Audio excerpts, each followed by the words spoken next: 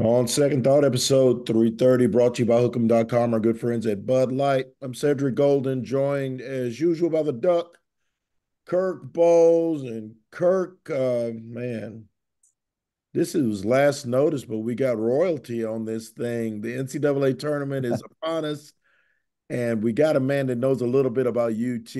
And depending on who you ask, which UT, it doesn't matter. It's Rick Barnes, Longhorn coaching legend and the current coach of the Tennessee Volunteers, who play St. Peter's in their opener in Charlotte. Coach, how are you? I'm doing good. Good to be with you guys. I miss you. You too, miss you too. Boy, Yeah. tournament never gets old, does it?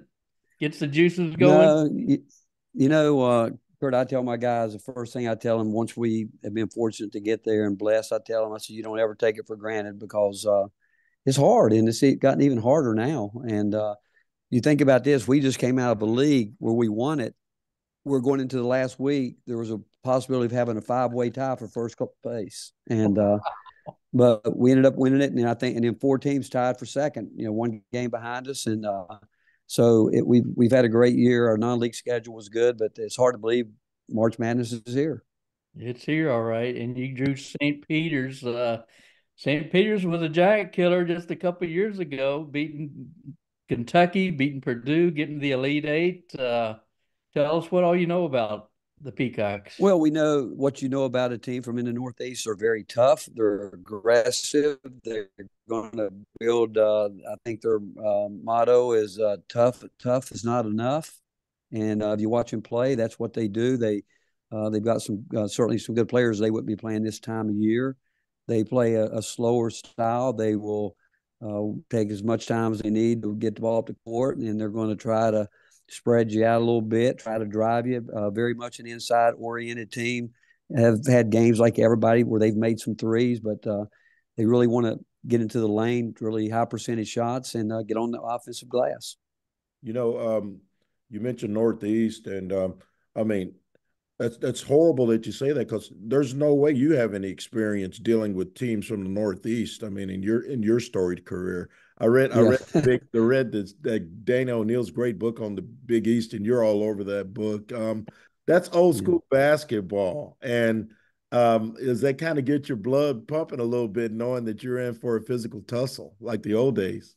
Yeah, yeah. So I like it. I don't mind it. And you know what? I will tell you this. We know the Big East didn't get many teams in this year, but I tell you this. I thought they had the most physical league in college basketball this year. When I watch games, that was there. But that's a Northeast style of basketball. When you really think about it, every league up there they have good players. And what you have to admire about the teams like we're playing St. Pete, I mean, those guys on that team, they want to be at the highest level too. And if they're at St. Pete, they're there to prove something. And there's one of the players on the team I understand went up for paid his own way to go up for a tryout and told the coach, "I'm not leaving until you give me a scholarship." And when you got a mentality like that, that's Person, that's that's more impressive than anything you can really throw out there when you got guys with that kind of mindset. And you get that from teams in the Northeast. But I can tell you this St. Pete team, there's guys on this team that was on the team you mentioned, Kurt. So they've been there, they've been able to witness, and so there's no doubt they're coming into this game knowing that they have just as good a chance as anybody. and your point guard Zach Ziegler, he's pretty familiar with this team, isn't he?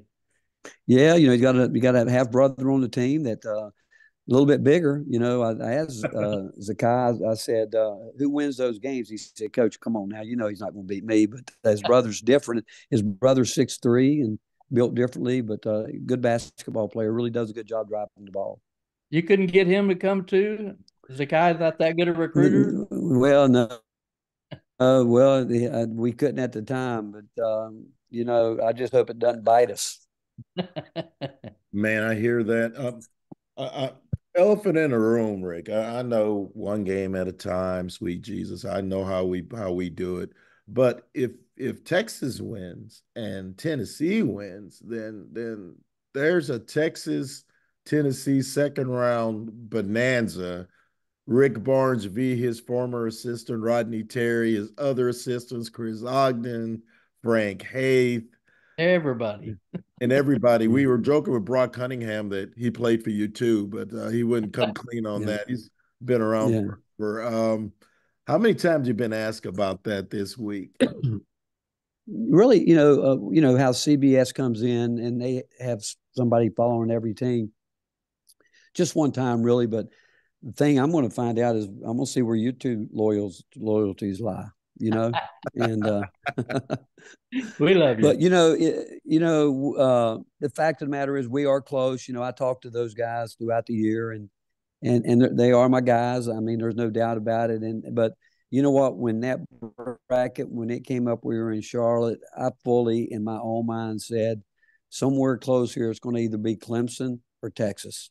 Just the way, just like they just sent our girls to play, our women's team to play down at NC State where Kelly Harper used to coach. I They mean, do that on I don't purpose. know, by just my time in it, you just kind of expect it.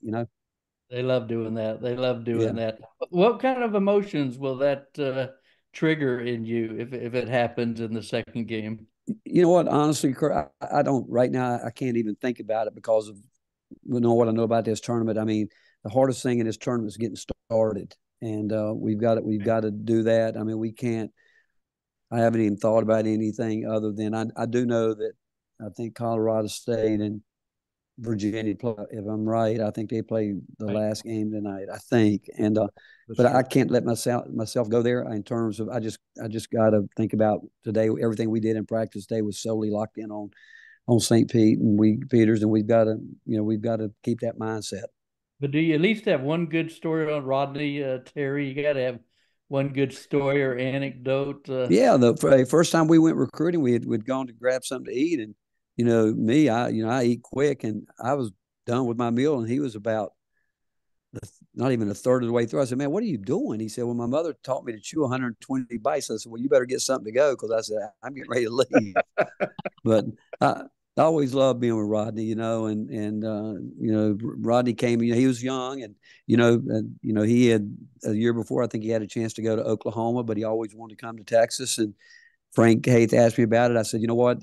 I have a great relationship with Calvin Sampson," and I said, "If Rodney goes there, I would never try to think of trying to hire somebody off Calvin's staff because of my respect for Calvin." And and Rodney decided, I think, not to do it. And obviously, we hired him. I think a year later, if I Well, remember right. you had some glorious seasons at Texas. I don't know if there's one 17. memory Yeah. stands out or not. Yeah. And 2003 Final Four. We Well, still see TJ Ford around. He's hanging around and he's always mentioning yeah, you. And I know this is yeah. feeling like a memory lane thing, and you're going to be going to war tomorrow. But when you think about the years that you spent here and winning 402 games and that magical '03 season, getting Kevin Durant here, I know you've got coaching to do, but do you ever stop and think about how much freaking fun that was, living here and bringing some special times to Austin? Yeah, I do. I mean, that'll always be a part of me, and I love my time there, and was blessed to have a chance to coach so many terrific players. And Kurt mentioned a memory. I mean, this time of year, I mean, I'll never forget the night we went to the Final Four and we won the regional down in San Antonio. And TJ hugged me after the game, and I remember him screaming in my face, "We're going to the Final Four! We're going to the Final Four!" And Tom Izzo, who's a dear friend of mine for 45 years, just stood right there, didn't leave. And how it is, you can't, when you lose a game, you're ready to get out of there. And but Tom stood there with a smile on his face and waited to shake my hand and said, "Hey, enjoy it, pulling for you." And that's a memory, obviously, but there's a lot. I mean, we could talk about KD and some of the things he did through the years, but so many other guys. But I enjoyed my time there, and I really appreciate that. When I went there, DeLoss Dodge told me they were going to make a commitment to basketball, and I do think they worked at it. I do. I think the Irwin Center was a difficult place to fill up. There was times, when KD played where we didn't have the house as full as we'd like to, but still, I have nothing but great memories of the University of Texas and Austin. And you've been in the SEC for a good while now. Is there one major difference between the Big 12 and the SEC in your mind? Well, our league has changed so much in 9 years, Kurt. I mean, you go back to where we were, and when we started here, there was a lot of work to be done in basketball. You go back 9 years ago, everything in this league was going pretty strong except men's basketball, Mhm. and we've always had great coaches in this league. I think that the biggest difference now is the commitment has come from the very top, where they really want. I think athletic directors are seeing what basketball can do, and I've watched almost every facility in this league change in terms of, we have some big arenas. I mean, you talk about us in Kentucky that, we get 21, 6, 7, 8 every night during the conference season, and Kentucky's got their place. But, some of them have gone to smaller buildings at that, like in the Big 12. But the excitement with the fans has really started to build. It's come from the commitment from the administrations. And tell us about Dalton Connect. How dynamic and how good a player is he? Well, we obviously didn't know that was coming when we got him, and the fact is he really came in, and then you start hearing stories about him during the summer because Jemai Mashak and he getting at it pretty good. But, once you get into preseason, we're going, and until we went to scrimmage, Michigan State in an exhibition game that we ended up doing for the Maui Classic, and they sold the building out, and he did some things in that game that we hadn't seen. And then from there, he just kind of took off. And then we had a really demanding schedule early against, playing Wisconsin, Kansas, Purdue, Illinois. You just saw it building. And but for him to get where he is today, I think he made every All-American team. And Mm-hmm. I wish I would have known it was coming. I probably would have had a better off season, But he's been special. He's very humble, very simple, and I say that in the kindest of ways, where he strictly wants to play basketball, nothing else. But he's handled everything pretty well because again, he didn't expect this either. He just wanted to.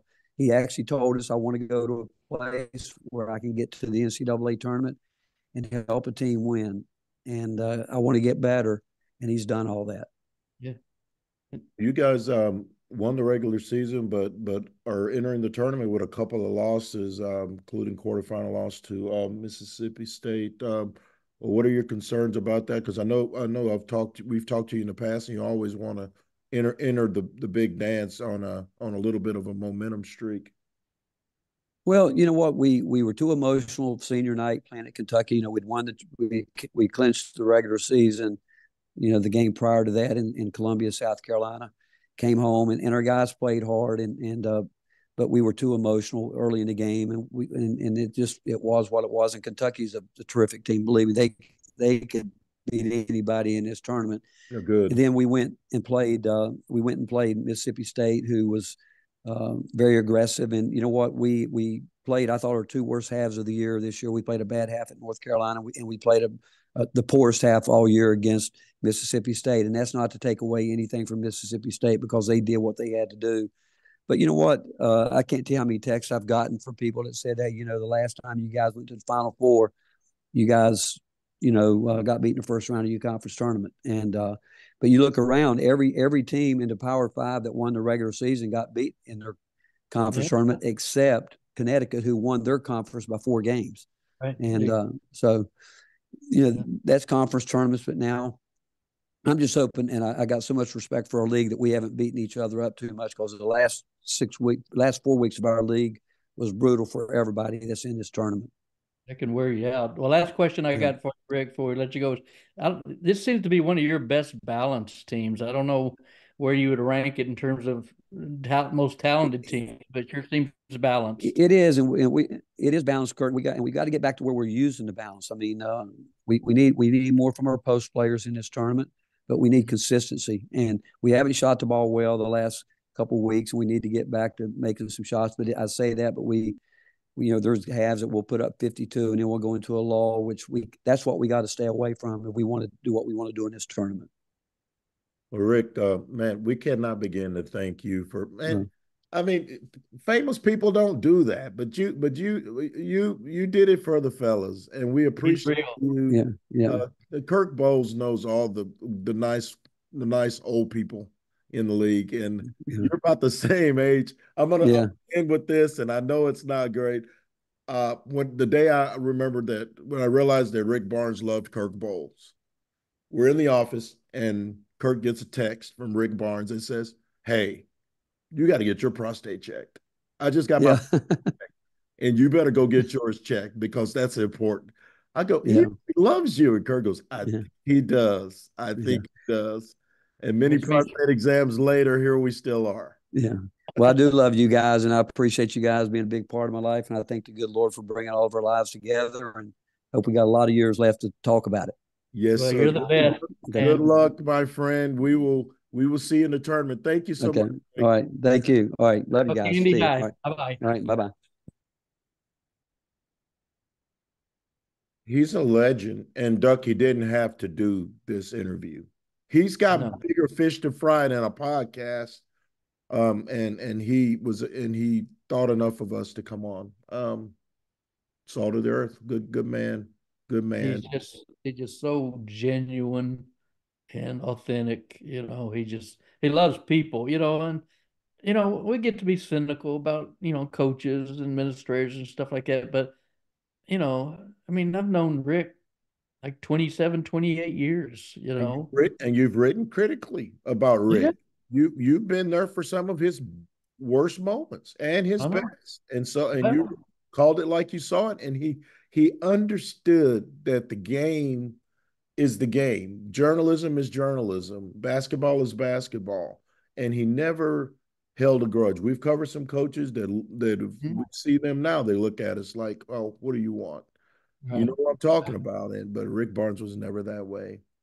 And for him, like you said, for him to come on with like an hour notice, he's already in Charlotte. He's got a game with St. Peter's, coming up that he's got to get ready for. And our hats off to him. And, I know we're supposed to be unemotional and detached and everything like that. But, but if you can write critical things, but you're honest and you're direct, Fair, and Rick fair, just Doug. And fair. fair, fair, definitely. Yeah, Rick's as good as they come, and And by the time you guys are listening to this, the game is Thursday, so tonight.